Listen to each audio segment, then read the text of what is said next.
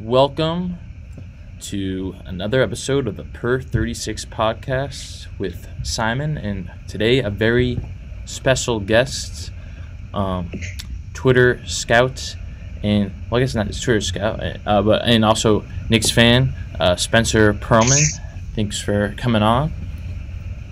Thanks for having me. I feel like we should say I watch every team. If any team's listening and wants to hire me, not only a Knicks fan. Yeah. No. You give not a homer. He's not a homer. Yeah. He has said that through his scouting, the Knicks are the best team in the NBA. So, scouts, if you're listening, he's your guy. Let's. You want to start out? Let's maybe just talk about what he did. So, for 2019, I know you can't talk about it too much, but you did do consulting for the Suns in the 2019 draft, which is last year's draft. Yep. So I guess. How did you get involved with that and kind of, and then just kind of the process? I know you can't go into too much, but. So how I got involved, it was really all the video stuff I was doing on Twitter, sending out the detailed reports that I eventually posted, at least like a handful of the ones that I'd done I posted, like sending those around to teams and then talking to the right person at the right time. And I hate that I actually said that because it's something that always used to bother me when I would ask someone how they got their job. But it was really just me talking. And then the Suns asked me if I wanted to do it. And then obviously I said yes.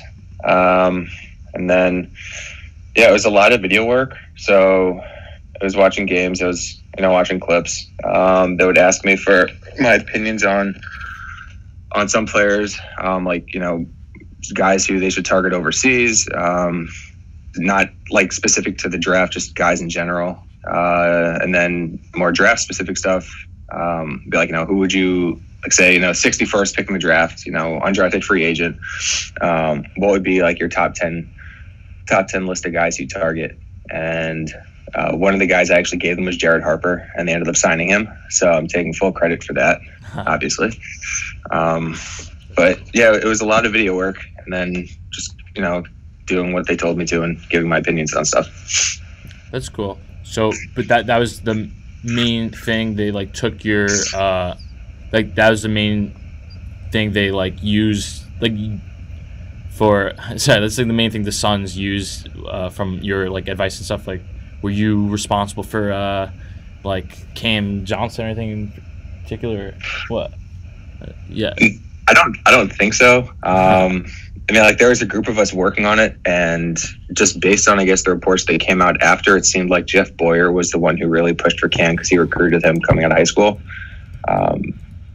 Anyone who's followed me on Twitter and even the people I worked with knew that I had Brandon Clark. I loved him. I thought he'd be the absolute perfect fit next to DeAndre Ayton. So I was a little bit disappointed when they didn't pick him.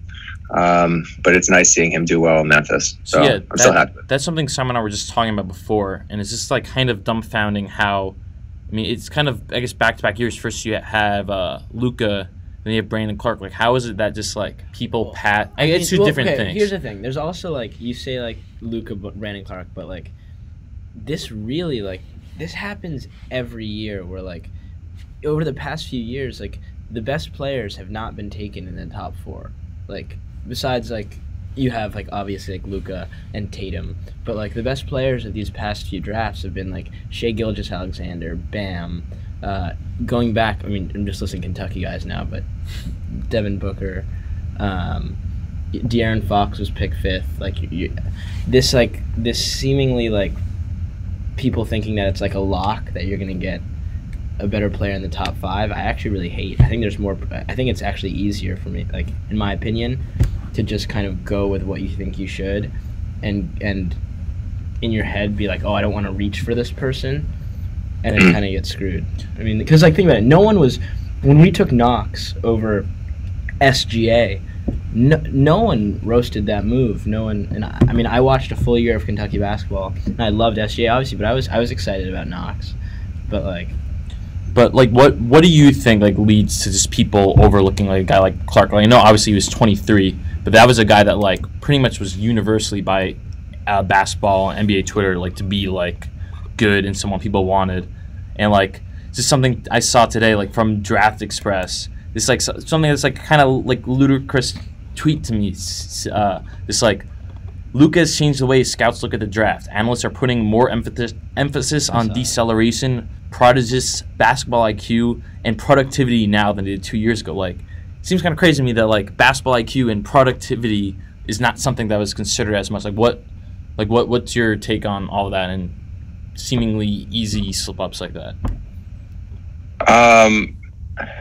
So I guess with Luka, like, it was pretty clear that anyone who watched him, like, I don't understand how you could watch what he did with his national team or what he did with Real Madrid, and you could say, oh, this guy's he's not gonna be a good player, because he literally had everything. He could make every single pass in the book. He was good off the jump. He was good off the dribble shooting.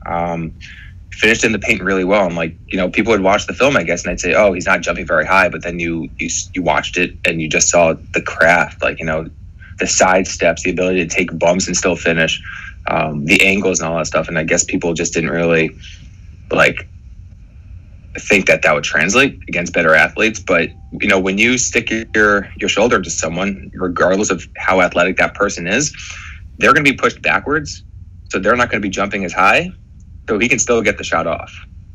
So the lack of athleticism there for some reason just kind of pushed him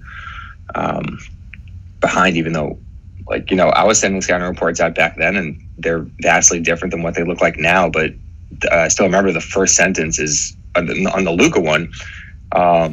It says, like, the best shooting guard prospect I've seen since Brandon Roy, if not Dwayne Wade. And I put him down as the best international prospect ever. Like, I just didn't think there's any question about it. And then, I guess he's a little bit different because he didn't really fall that far. But someone like Clark, he had a thin frame. He really wasn't that long, and they ignored, as you guys were just saying, the basketball IQ aspect of it. And I think if anyone's going to bank on any single skill translating from college to the NBA, it has to be basketball IQ, because you can be the least athletic player on the court, but if you know where to be and what to do, you're probably going to have some sort of positive impact, even if obviously there are going to be other times where you're stuck on your heels as someone drives right by you. But Clark had the athleticism too. I think with him it was just the age, because he was turning 23, I think, and he didn't really have a jump shot, but the jump shot was an easy projection because he had an unbelievably soft touch. And then, Knox, full disclosure, I didn't like him. I had maybe him 15th on my board or 14th on my board. I wanted Herter. I think I had Herter 9th. It's surprising in retrospect, looking through that draft, how Herter didn't go higher. It says like a guy who's a shooter and like a competent defender, and like that's just kind of. It's a little bit strange. Like, not that similar, but like a little bit like Hero this year. People thought that coming into the draft, it was a little bit of a reach. They were just like, oh, he's just a shooter. And then after the summer league, it completely switched to, oh, he's a steal. Like, Rookie of the Year candidate. Sorry, but continue if you were saying. No, I didn't really like Knox. I didn't think he did anything well, just like period, on either side of the ball. He had a soft touch on the floater, but I think he had 72 floaters versus 71 paint attempts, which is a terrible like ratio. It's weird because he's 6'9", and he's just that soft, and I didn't really think his handle was that good. It wasn't a playmaker. The shot was streaky, so you could definitely see that improving, and he had good looking form. But like, I was all aboard the McHale train, the Herter train. I liked Shea. I just, like, personally, because I was still fully on board the Frank train, just as I am now, just slightly different. I wasn't really sure how that fit would work. But seeing as he's fitting in perfectly right now with Chris Paul, I guess I should have changed that. Like, I should have viewed that a little bit differently. Going into this year's draft, what was your take on RJ? I didn't really think he had any specific skill that you could bank on. That's what that's what we're kind of saying. We were just talking about that before. He's not. We'll you give more of a take, but just like, it's something going into the draft, and I'm not like necessarily giving up on him. It's just that, like, the concern with him is he's not really good at like one specific thing in particular, besides defensive rebounding and as a having guard. like an NBA body like that. Yeah, and being strong. Doesn't really. All right, yeah. What were your pre-draft RJ takes? I thought you cut out for a sec. Yeah, so I mean, as you were saying, I just don't really think he was that great in any specific area. You know, he was very strong. He dislodged guys well, but you know, the shot, it definitely needed work. And while there was reason to believe he also had a massive like prior sample size of him just not being able to shoot. I thought he is a good passer, especially from the top of the key. But then, you know, once he stepped foot kind of inside the 3-point line, things seemed to move a little bit too fast for him, and the passing kind of went away.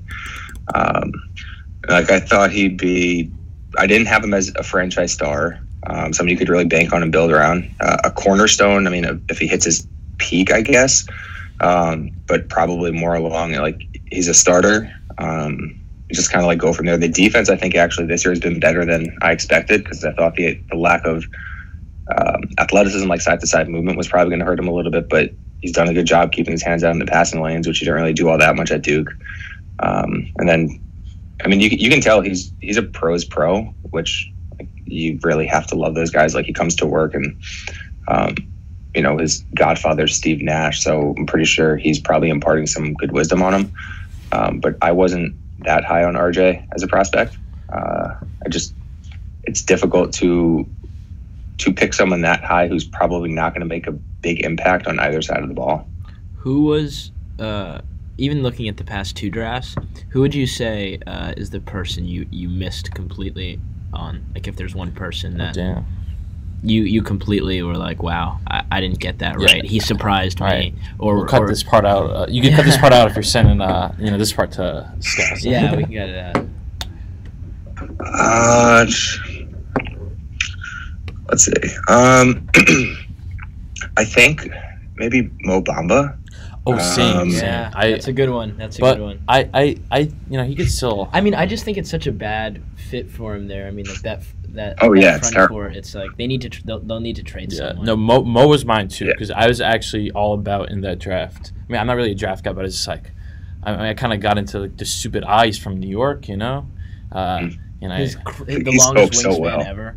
Yeah, and he's like smart and he had a shot and he's like a shot blocker. It's just Mo Bamba's a good miss. That's like I think he's actually played better this year than he did last year, and you just said the fit's weird because he can't play next to Vooch, and they really don't have a power forward in their team besides Aaron Gordon, and you know for the first 40 games of the season they're pretty much playing him a small forward most of the time.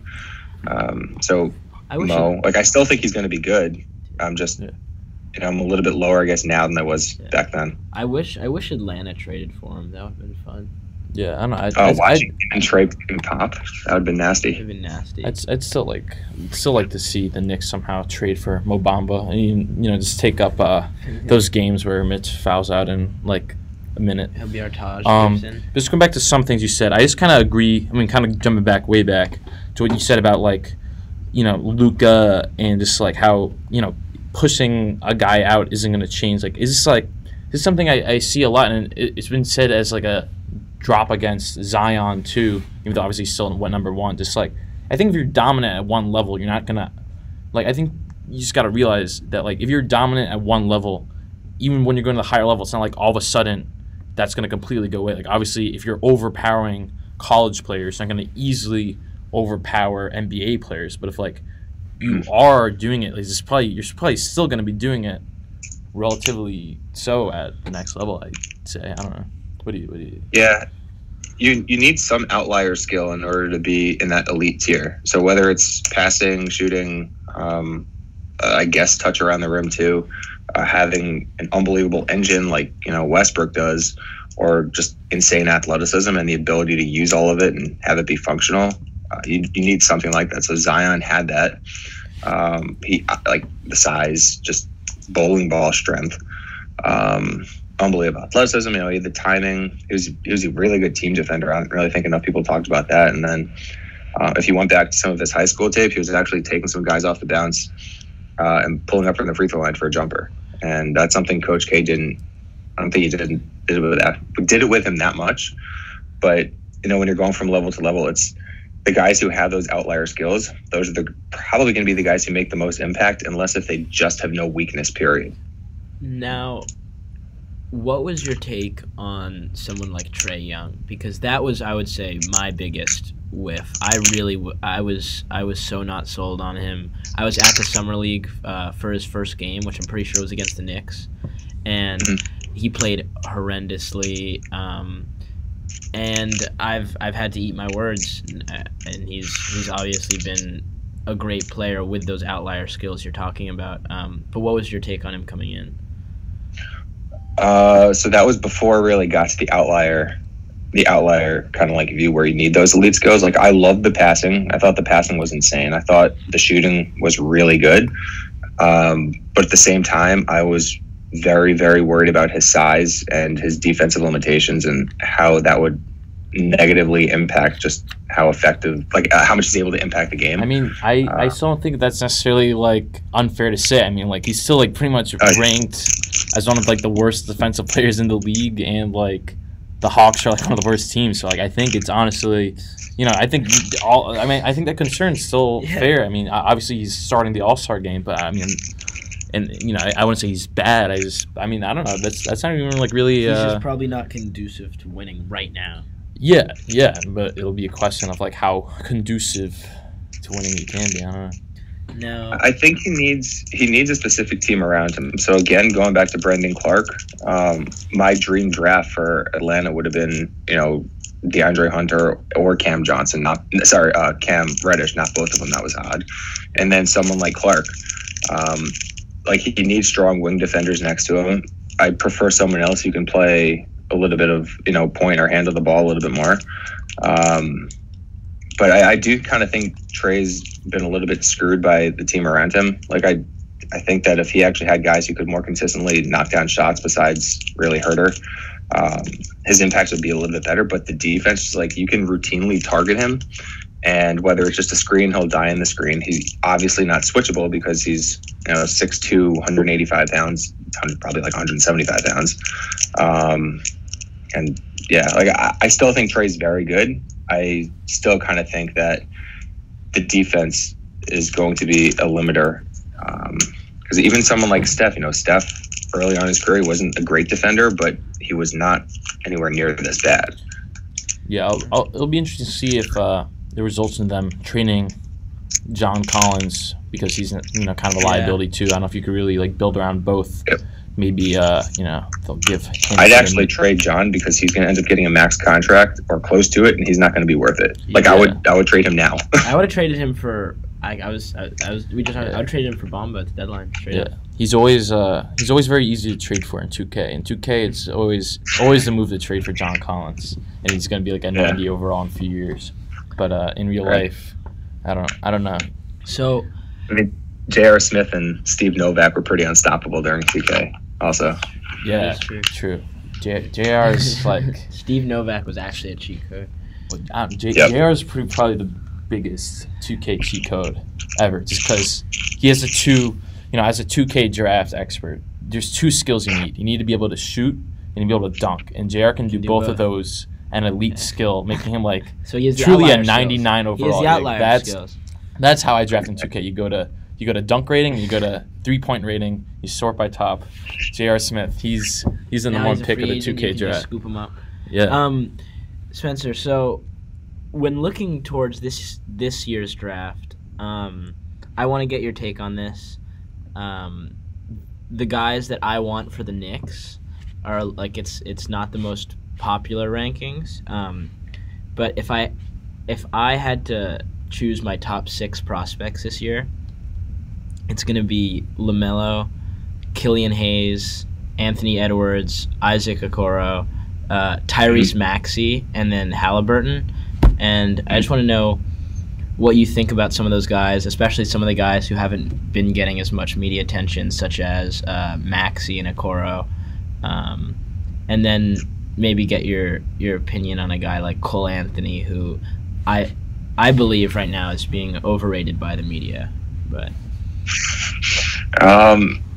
so I like the list. I think Halliburton out of all of them might be the most difficult fit though, because next to RJ, you want someone who's really going to get into the paint and put some pressure on the defense, outside of just running the pick and roll. And, like, Halliburton's an unbelievable passer, like unbelievable passer. I just finished up watching every pick and roll he ever ran, a huge number of like offensive clips.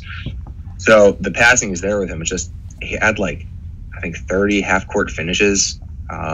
That's he's got great touch, like really really good touch, but in order to open up those shots on the perimeter, you want someone who's going to be putting some sort of pressure at the rim, and I don't think he can really do that. But I love his game. Like, such a fun, smart, very, very, very smart player. How about Maxey? Yeah, that's what I was going to go to next. I don't know if I like the fit with him either, honestly. That's fair. I mean, in terms of him, are you sold on him as a prospect in general? Not with the Knicks, but have you gotten to that point where you think he's a real all-around prospect, or are you the jury's still out? I think he's a two-way player. And I think he's a very good defender. It's point of attack. He's quick, though not super super quick. I think he's pretty long. He's got like a 6'8" wingspan, which will definitely help him at point guard. Pretty strong, so he might have some ability to defend some smaller twos, but he's not a playmaker. Yeah. I don't trust him running an offense. And the shot, though it's been inconsistent this year, I do think he's a good shooter. It's just, you want someone who's going to get into the paint and be able to pass. Like, if you combined him with Halliburton, that would be like a pretty good player who would want next to RJ. But because Maxey, he can't play point, I don't really think you want RJ running the offense full time, and I definitely don't want Elfrid Payton running the offense full time. Even though Elfrid Payton is an elite defender, if you just simply you got to look at the baseline view. Exactly. Ignore everything else too. What about a guy like Killian Hayes, who hasn't really you can hear it start to heat up now in terms of the hype, but there wasn't really much about him earlier. Everyone was really hyped about Cole and LaMelo. Yeah. So I was really happy about this because back in November I sent out a tweet saying buy him as a top 5 player, and now he's top 3 or 4 I think on most people's boards. I love the passing, unbelievable left-handed passer. I think he's a good fit next to RJ. He's not going to break someone. He's not going to break someone down in isolation, and get to the rim. But he's really, really good attacking the rim off pick and rolls, which it's definitely going to help. And then his ability to pass while he's going downhill, he can make every pass in the book. That's awesome. And his defense, he's got some positional versatility because he's 6'5", he's almost 6'9" wingspan. He's pretty strong, and I think he can definitely get a little bit stronger. And then the shot, he's a 90% free throw shooter, I think. And then, catch and shoot, it hasn't really been very good to him. But, the form, aside from being a little bit low, it's pretty conducive to at least catching and shooting. He's not going to be a movement shooter, but I fully expect him to be a 36 to 38% three-point shooter at the least. All right. Yeah, I like the fit. And then Okoro, just really quickly, I'm finishing up my report on him. That's hopefully going to be out tomorrow, so the 17th, I guess, when we're recording this now. He's actually someone who I'd probably love as a fit next to RJ, especially because I don't think the Knicks are going to be doing particularly well next year. So high in the lottery, but maybe you could get Cade, and then you could have Cade, RJ, and Okoro as a 1-2-3. I can't get too excited about that. But Okoro, he's unbelievable defender. His footwork is it's fantastic, and he's built like a rock. So again, the positional versatility, I think his passing is actually legitimately good. It's just Auburn, for some reason, Bruce Pearl refuses to use him more as a creator. And yeah, I love Okoro. He was, I guess, probably closer to 7-8 on my board. Now I'm pretty sure he's firmly in the top 5 or so. Who's your just looking at on one? Who's your number 1 prospect? It's LaMelo. It's LaMelo. I'm sold on him too, but you have to have some worries in terms of just him defending and his shot clicking. Yeah, so the team defense I'll probably buy in the long term because you normally can't make plays be so instinctual on one side of the court and just be bad on the other side. So I think with him, a lot of it's just kind of effort, because there were some plays that he was making, like rotating on the basket, or on the basket rather, and then like he rotated well along the perimeter. Contested shots helped when he was supposed to. So I do buy that. And then even on ball, like he's got quick hands. I think he's got pretty quick feet when he's actually in his stance. It's just, he has to stay in the stance. And then the shot, the percentages aren't good, but if you look at the team around him, he didn't really have much help, I guess, around him. So if you pull in the shot selection a little bit, tweak the form a little bit too, I think he's a stud. It's funny though, because like I've had Killian at 1. I started the season with Edwards at 1. It's a weird draft. Were you always a little? Were you always a little hesitant about a guy like Cole? Yeah, let's start the Cole Anthony roast set. Because I've seen Cole play basketball since we were 8 years old. And yeah, since day one at Knicks camp, we saw he wasn't top 5. Well, I'd say with Cole not really being I'm not really a scout, but I will say watching him, outside of the fact that like he's inefficient and like not good in college, which I don't like as something carrying over to the NBA where it's harder to be good and efficient. That he doesn't. I don't think he gets in the paint that much, which I think is a concern. Like he has a little bit of Knox-itis. If you can't get to the rim against the little fellas, I don't know you can do that against the big guys. And also, random point, not really a real point though, just about Knicks camp. I just realized the other day that Cole Anthony at Knicks camp, he went up. He was like he played with the older guys. Yeah. He was in like the NBA division, while we'd be in like whatever, still be like the college division or whatever. And now we're sophomores in college, and he's a freshman in college. So I guess we're better than him because we're not. He's the one stepping down the age level now. I don't know if I got called up or he got brought down, but he was on my team for our championship run. Oh God! We got that chip, and he there was a game though when he cried for not getting the ball enough. There were tears. Yeah. So do you think? I guess the question is. I mean, wait. Before we say that, in watching, especially in the tape, so. He was out for a while with a knee injury. He comes back, and everyone's like, okay, UNC is going to turn it on now. And then they go, I think, 0-4 or 0-5 with him. And he's just having these games where he's like 6 for 24, just really just chucking it. I want to know what your kind of take is on it as it leads into draft. Yeah, you're allowed to not have a disdain for him like we have decided to do for no reason. For no reason. Even though we should probably be rooting him on to be like, oh yeah, we did Knicks game with it. Yeah, no, it's. But what's your take? Well, the Knicks camp thing is interesting because like someone who I talked with on Twitter, he messaged me saying that a coach texted him and he said that Cole Anthony isn't a winner. Yeah, he's not a winner. 10-year-old Cole Anthony. He cried. He's not a winner, and all he does is complain. All he used to do is complain to the refs. As a 12-year-old, he would just complain. Yeah. I just remember like thinking he was Jerky McJerkface. Yeah, no, it's he just doesn't not a team play. As my scouting report as a 11-year-old, just not a team player. It's not doesn't have the intangibles. Where would you slot him in on your board? He's probably towards the back end of the second tier, so he's probably closer to 7, I guess. Like I have Denny above him, I have Okoro above him, I have Okongwu above him, I think, and then I think Cole's probably there. Halliburton's right there. Just kind of depends on what team you have, but like the inefficiency. Obviously, there are definitely some concerns, but the inability to get into the paint. I mean, I may be wrong about that. I don't know if that's... No, he can penetrate. Like that's his. All right, I don't know if I may be tucking out my rear end. Yeah, here, you might not be. No, I think with him, a lot of it is pretty much UNC's system, and Rory Williams has pretty much given him full slate to do whatever he wants. Clean slate. You could chuck 30-footers. You could pull up 17-footers with 24 seconds left in the shot clock. He doesn't care because their offense is pretty much trying to get the offensive rebound and beating guys in the glass. And he has no other perimeter talent. in terms of shooters. Like Christian Keeling was supposed to come in and be that, the floor spacer, and he's shot 20-something%, I think, from three this year.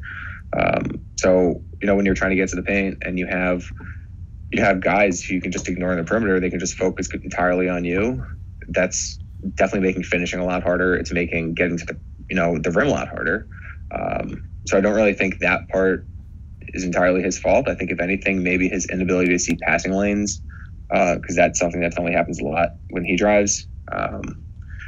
That's something that has to be worked on. But UNC, that they're forcing him to be a major scorer because they have no other perimeter player who can do that. And Cole is someone who can play on and off ball. So, like, if you have someone, and this is probably a cop out, but someone like Luka who can just run the offense, and you could have Cole playing off ball, running around screens, catching and shooting, attacking guys off the bounce, coming off a curl and rolling. I think that's a good fit. And then I think he's got a pretty, maybe not safe floor, but I can easily see him being, a pretty high-level six-man scorer. He's just not someone who you want running an offense full-time. Like, you need other perimeter playmakers around him, other passers. I guess this, to bring it back to the Knicks a bit, like, what's your take on, I guess, like, how players have developed this year, and, like, what, your concern level, or just, like, what do you think about this current group of guys? Because right now, I'm just, like, a little skeptical. I mean, RJ, again, despite not being good at anything, I'm not that overly concerned, just because I know he does have that work ethic. I don't know. I mean, he is concerning, but he's just, like, not the biggest concern. Is this that, like, Dennis Smith and Knox? Is this, like, I don't know. It's just, like, I just feel like none of the young core is really needs to get it. Yeah, like, it seems like the best prospect on our roster right now is Mitchell Robinson, who's, like, a poor man's Mickey at times. I don't know. What's your take on the young Knicks core and their ceiling? And I don't know. So Knox, he has to become a big-time three-point shooter, I think, in order for him to really have any sort of positive impact on the team. Even then, it's not like, he'll be some version of, like, a much worse Tobias Harris.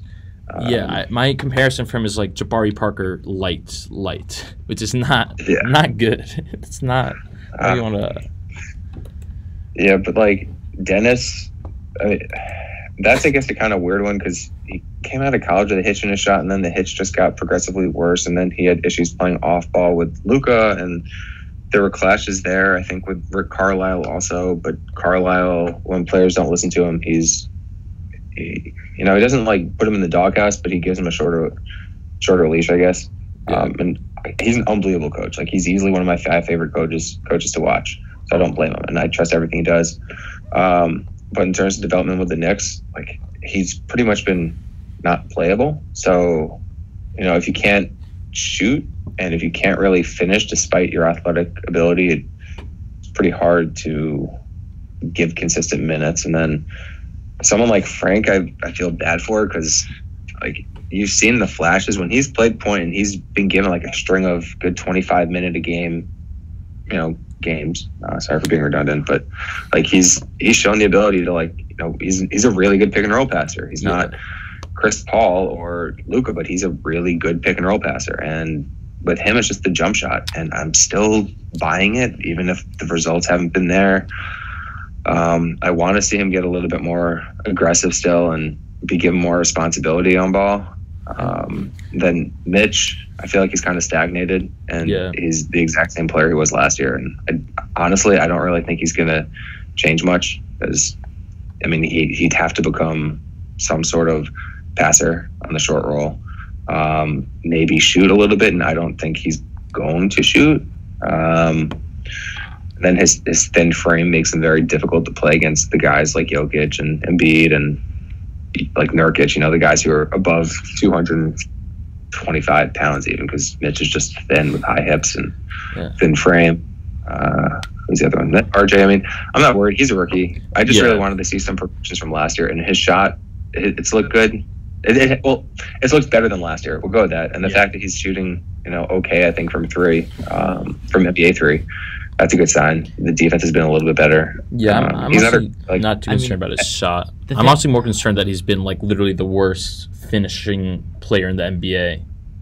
Though again, he is a 19-year-old rookie, and it is a weirdly spaced team. And also, like, when it comes to Frank, I think the part that's hardest for us Frank supporters to accept is like, and what we know it's true and inevitable is like, we're not going to see the true Frank blossom until like he's inevitably not on the team anymore. Yeah, and like Antonio. Yeah, I was literally just about to say like once he goes to the Spurs or the wherever really like he's going to go to a good Western Conference team and people are going to realize, and it's going to be really painful. Frank is the human cockroach. Like somehow he just survives every regime. He survives like every like veteran point guard they throw in front of him for no reason we at all. have the most fickle fans in the world, and like the most like easy to turn, and everyone like I mean he can do no wrong. Like he can do no wrong. I don't know. I don't know. The whole Frank thing is so weird. The way he's become like the villain when he's like, again, like I said the other day, like he's like the one player who's been here all this time that's actually kind of shown some improvement and is at least good at defense. And I don't know. He's far from the problem. The annoying thing with Frank is that even on defense, like he might not be getting 7 steals in the game like Elfrid Payton, and this I think is kind of where some people are missing it. Is there's positional defense too. So you want someone smart enough to, when there's a strong side pick and roll and Frank's playing on the weak side, you want him to play the pin, and he plays the pin really well. Like being able to tag the roll, then get back. He knows how to rotate along the perimeter. That's the stuff that's not going to show up in the box score. And if you're not actually looking for it, or if you're only watching the ball, you're going to miss it.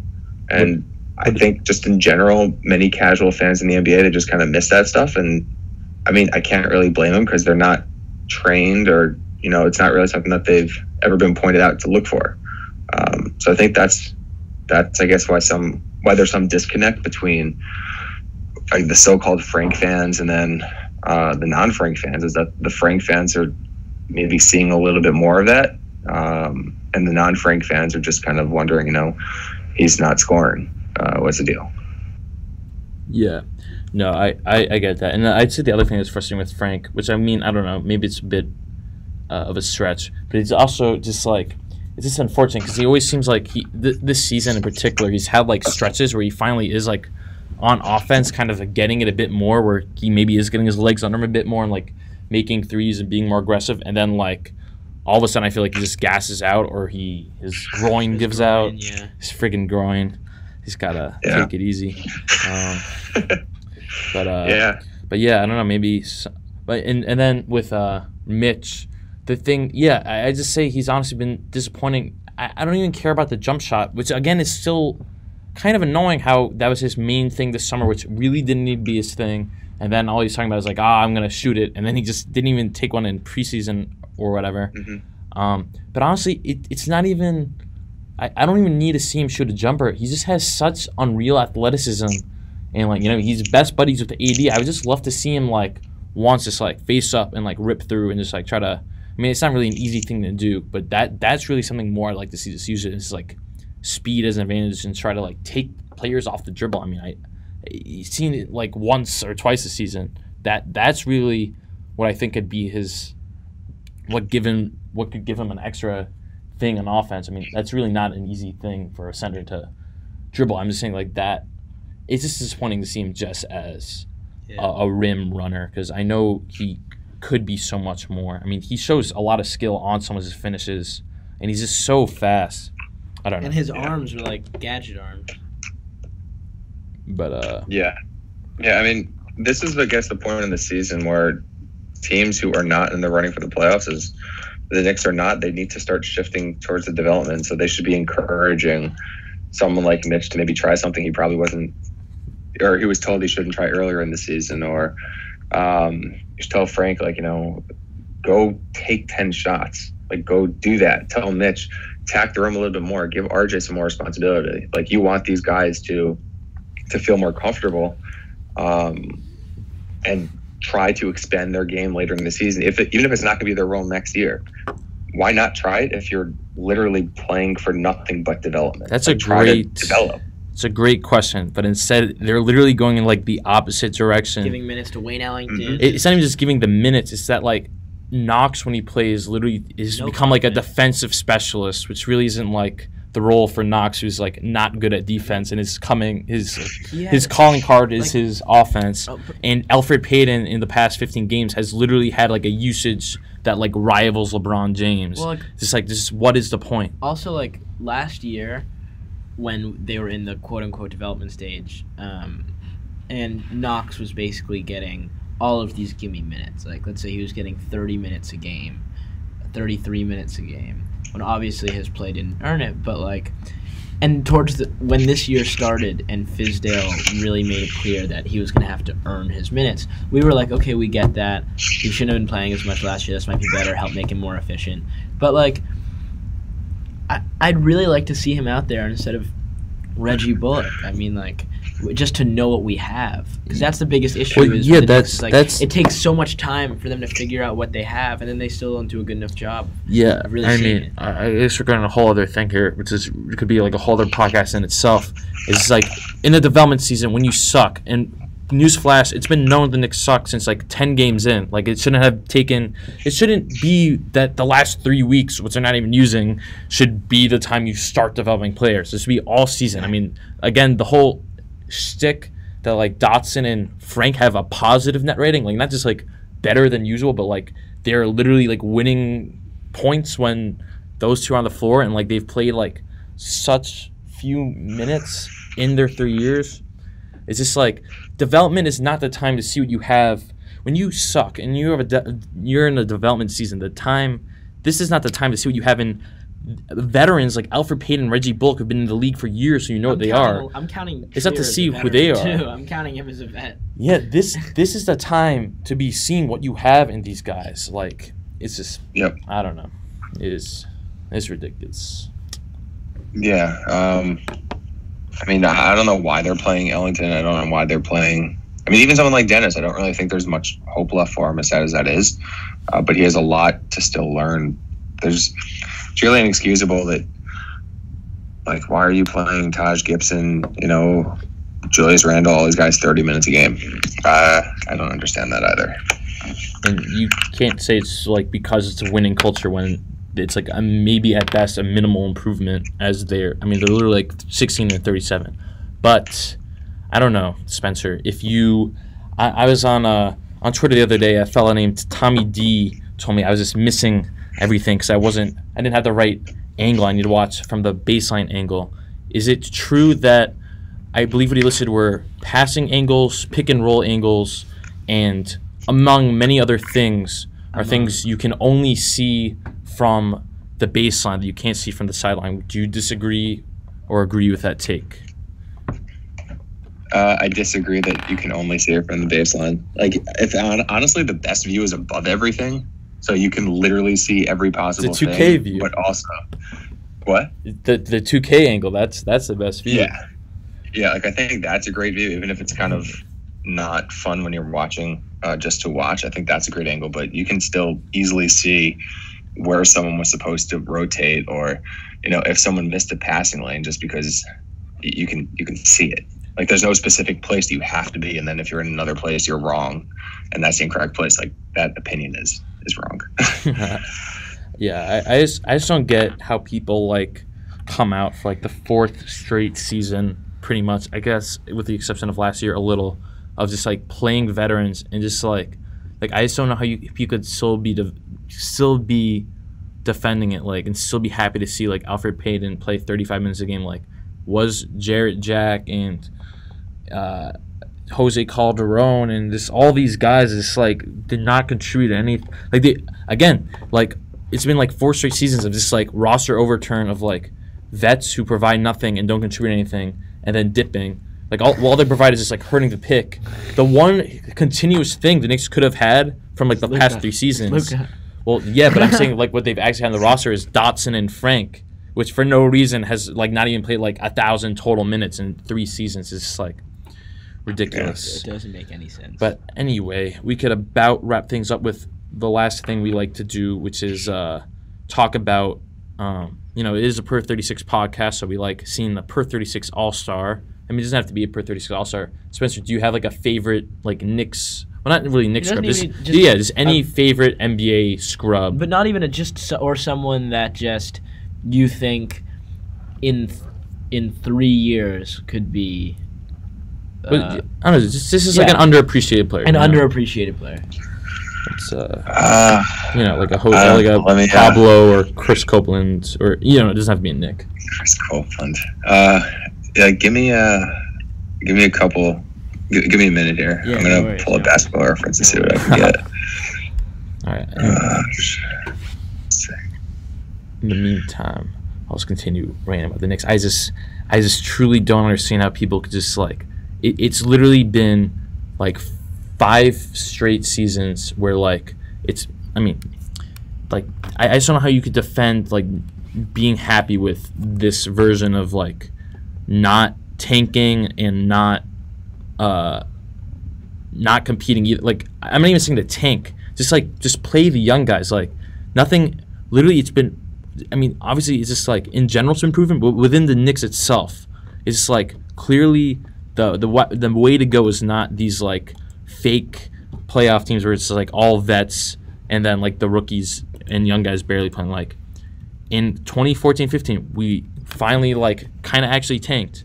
17 games, got Porzingis, and then next year we're like, all right, that's it, we're done. Then the next 3 years was just like half-ass playoff runs to the point which led to nothing but Frank and Knox because they had a mediocre pick, and then like that led to Porzingis getting fed up because he didn't want to wait mediocre that long. And now 17 wins the next season, got RJ, and then all of a sudden it's like the same thing where they're just like trying to build like a half-ass playoff team. That's how we are. Thankfully, it's gonna fail and they're gonna get the great LaMelo Ball CAA client, but just like. I don't know. I don't know how Knicks fans could have watched so much of the same thing every year and debate that. Again, I tweeted out before the season started. Just like every year, it's the same debate I still forget of whether to tank or whether to go to 8 seed, and they do neither. And it's not even about tanking. It's just like again, I just don't understand the what the benefit is of playing these guys that are like going to be off the team in a year or like out of the league in a year. There is no benefit. They just don't have any clear plan. So it's like we can't stop looking for ways to rationalize it when it's not like this is their master plan. They're just not that organized. Yeah. All right. Do you have a man?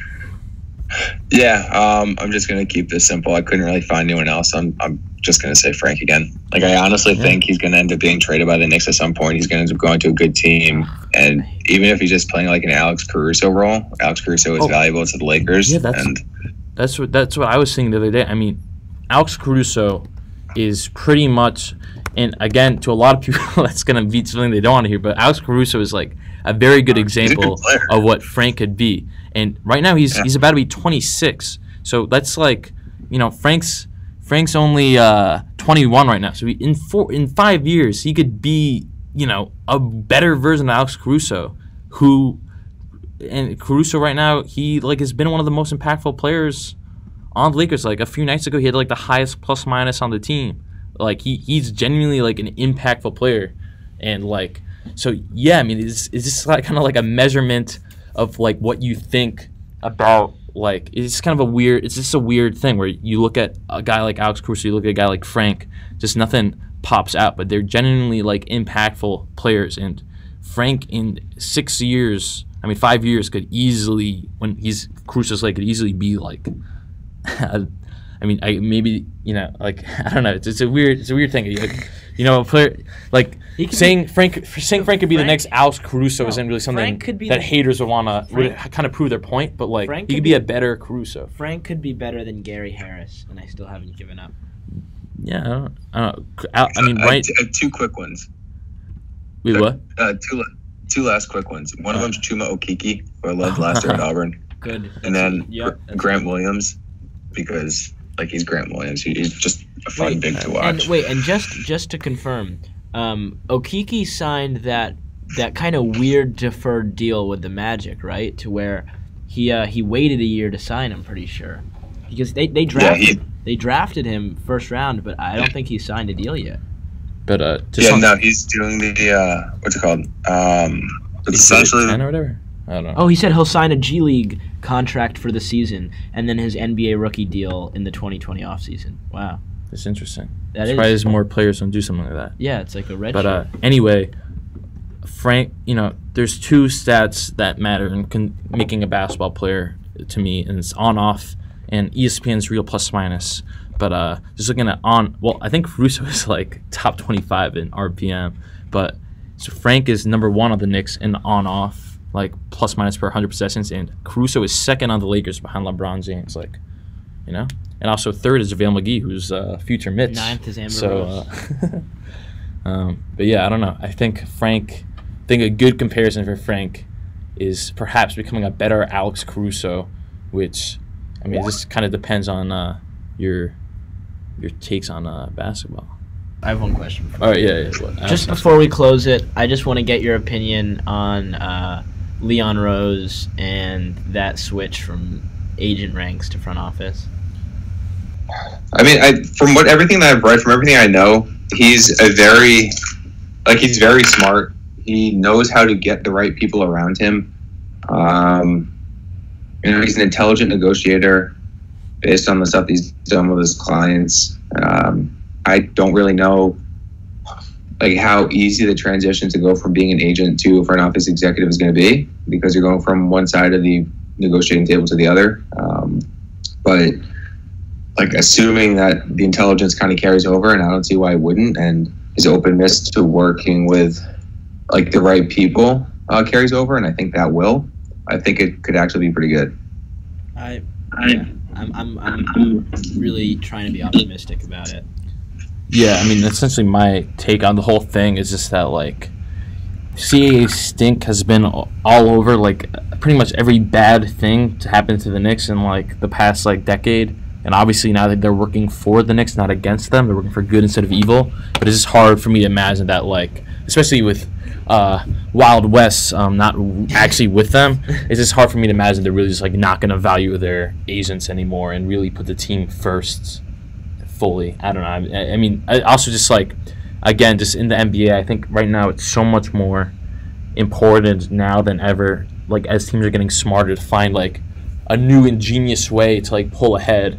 And just getting an agent to do that instead of I don't know, trying to find some friggin' nerd or something Hinkie or someone like him to do that. Just screams not the move to me. I don't know. If I can say one thing, I think it's important to note that rather than trying to get the better of a team, now he's trying to get the other side. So his success is entirely dependent on how the Knicks do, and if he has to shun CAA people in order to improve the Knicks, I think he will, because it's job security and all that, and B, as everyone says, if you do own New York, you're going to be a god. And going from one of the biggest agents, basically just by the fact that his job security and how successful he is will be entirely dependent on the decisions he makes as the head of the Knicks. So I think it's safe to assume that he won't bring in someone, he won't sign someone who might be from CAA just because he's from CAA, if that player either wants too much money or could negatively impact the Knicks. Yeah, that's fair. That's just one concern I have. But really more so it's that I really my more concern is just that I don't know, I just would rather have had a guy that has had more experience. That's really more, it's just to jump from agent to GM. But anyway, I think we could about wrap up.